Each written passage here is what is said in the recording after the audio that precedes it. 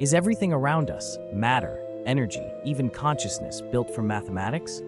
Imagine a universe where numbers, equations, and geometric forms are not just tools for understanding, but the very building blocks of existence itself.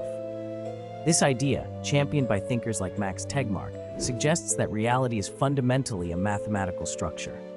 The laws of physics, from gravity to quantum mechanics, are astonishingly precise and can be expressed with elegant mathematical formulas.